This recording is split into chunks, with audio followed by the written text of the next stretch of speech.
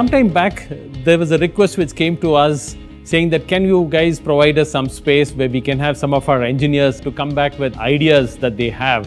At that point of time, I really did not know that we are going to be one of those recipients of ideas and the innovation that this ThingQbator can bring to play. We have always believed that the success of this program will be defined by what happens to the prototypes after the program. We were fortunate that the WPR team got interested in a couple of prototypes that were built as a part of our first batch and challenged us to pilot it in our campus. We are thinking about waste management, and then comes along our ThingQbator and said that we have a technology to help you. Using the Smart Bin sensor and the Bird Eye app, our staff has real-time visibility of all the smart bins and clear them out. The onus of reporting a problem is often with the person facing the problem. The smart buttons makes it a one-step process for them, and the floor manager immediately gets an alert about the problem on his app. This pilot solution was built by a team of about 10 Cisco engineers working in their spare time over their evenings and weekends. The first task for us was to convert our breadboard prototype into something that can be deployed in the field. That involved designing our own PCB and the enclosure that can go well with the waste bins. We designed the custom hardware and had it manufactured by a third party. We have designed our own custom firmware for these boards. The main objective was to maximize the battery life and still use pervasive Wi-Fi network for the connectivity.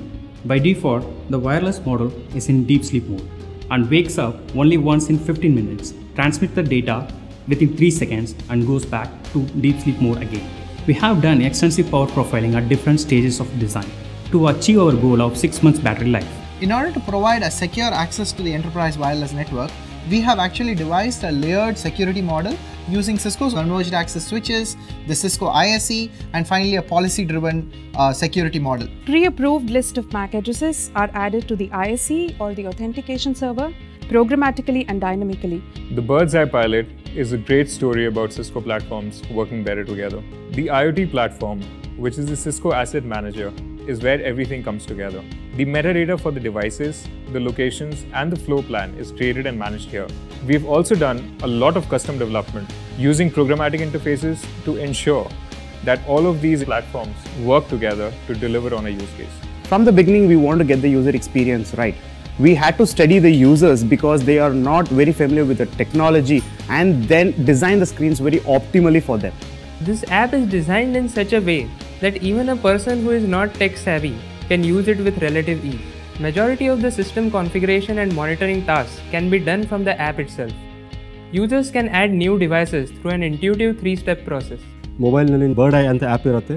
Add on device ಹೋಗಬೇಕಾಗುತ್ತೆ. Add on device ಹೋದಾಗ scan ಮಾಡಬೇಕಾಗುತ್ತೆ. Automatic scan ಆಗುತ್ತೆ. ಆಮೇಲೆ add on details ಮಾಡಿದಾಗ food. ಇವಾಗ ನಾವು food bin ಗೆ ನಾವು ಇನ್ಸ್ಟಾಲ್ ಮಾಡ್ತಾ ಇದೀವಿ.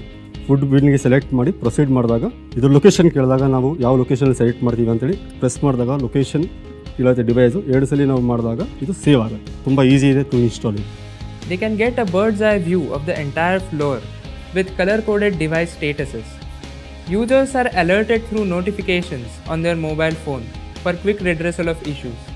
It's a great story around frugal innovation, but it's also a great story around collaboration.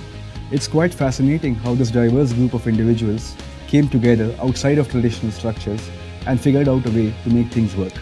Today, we have a pilot project running in a couple of our floors in campus where this technology has been implemented and running really well. Because of this app, we have improved our service fast and the employees' experiences. So I just wanted to say kudos to the team who've come together. I want to see more of this coming in. WPR is willing to support new ideas that come to the engineers, and we could be the test bed for many of the ideas that come into play.